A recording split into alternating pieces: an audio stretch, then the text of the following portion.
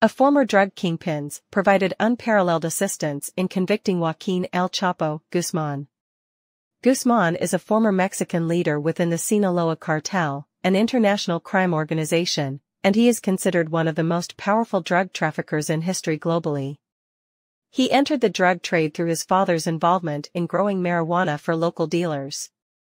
In the 1970s, he collaborated with Héctor Luiz Palma Salazar, a rising Mexican drug lord, before joining Miguel Ángel Félix Gallardo, the founder of the Guadalajara Cartel. After Felix's arrest in 1988, Guzmán formed his own cartel with Palma Salazar, the Sinaloa Cartel. As a result of changes within the supply lines used by Colombian drug organizations, Guzmán's operations expanded, bringing him immense wealth and power throughout Mexico, the United States, and Europe. He oversaw the production and distribution of various drugs, including cocaine, methamphetamine, marijuana, and heroin. I hope this information helps. Thanks for watching.